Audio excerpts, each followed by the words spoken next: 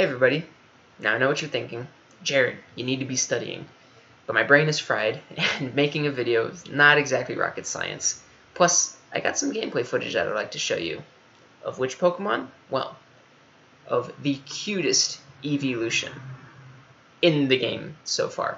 The overall cutest Eeveelution is Umbreon, but close number 2 is Espeon.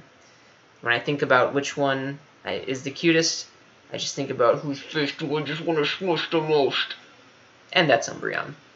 But until Umbreon is introduced in the game, Espeon will always be the cutest one in the game. So, I gotta play it. And I wouldn't be making this video if I wasn't successful on it.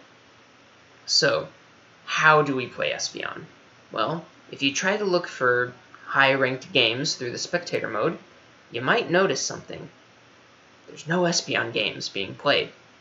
In fact, I found more Azumarill games being played, which tells you that, is Espeon trash? I don't think so, right? So I just think that Espeon is a bit unintuitive. Let me explain, right? If we look at Espeon's abilities, we have a few options, Psyshock and Psybeam, and those are very powerful nukes, but they suffer from 3 really big downsides. The first one is their long cooldown, right? 9 seconds on Psybeam. The second part is mobility. When you use them, there's a cast animation, and it's quite long.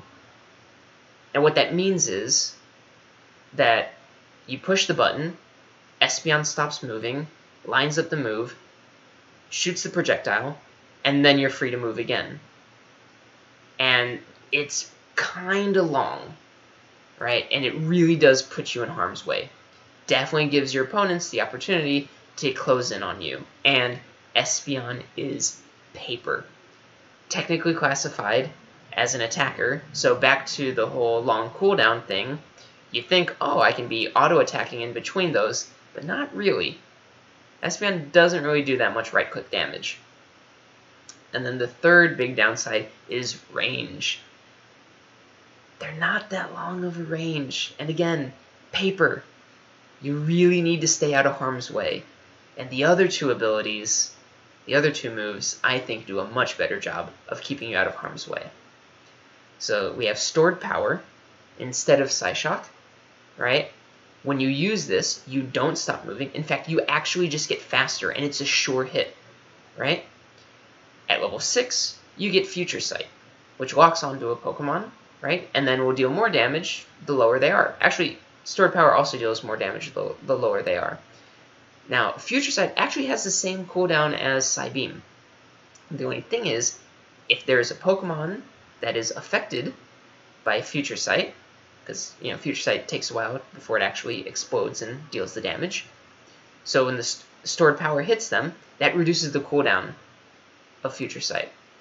So in fights, you'll just kind of be running around the edge with Future Sight and stored power coming off cooldown at about the same rate, and just keep on throwing those out there, right? You get to move around and use these at the same time. You're not really putting yourself in harm's way, and you gain movement speed. I guess the idea is be as annoying as possible, right?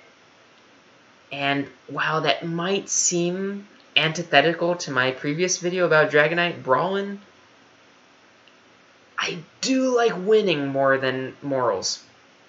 So this is how I play Espeon, and here's some of the success that I had. I'm not really going to go for the score, just because I don't really need to hit 5, I just need to hit 4. There we go.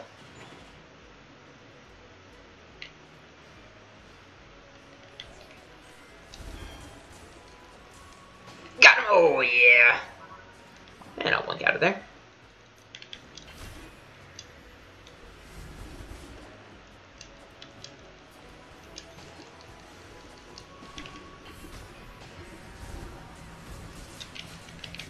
Yes! Oh,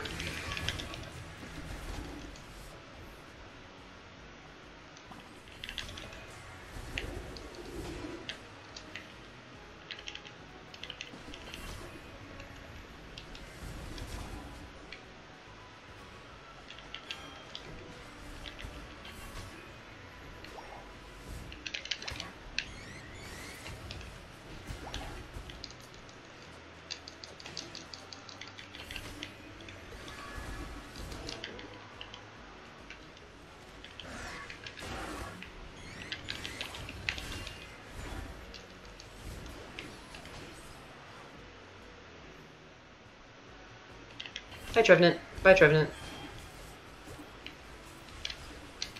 Oh, I got frozen.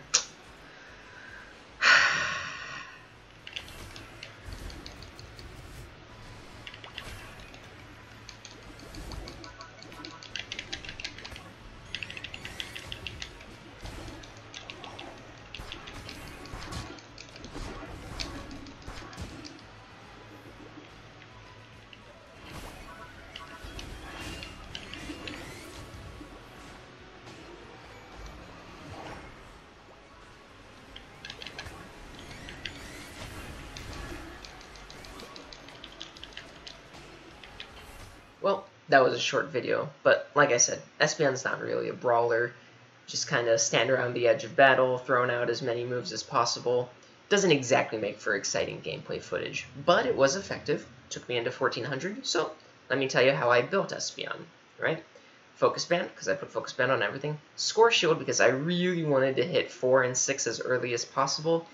And because I'm solo queuing, I don't always have a united front attacking the goal with my teammate.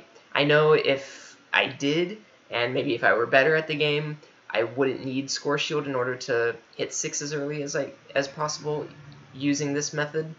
But because I am solo queuing, because I'm not that good, that's what I did. And then finally, Energy Amplifier. I want to use my ultimate as much as possible. It was very effective. And then a lot of these clips I had eject button, maybe in all of these clips I had eject button, but I switched that up for X speed. That ended up being a little bit better in most situations.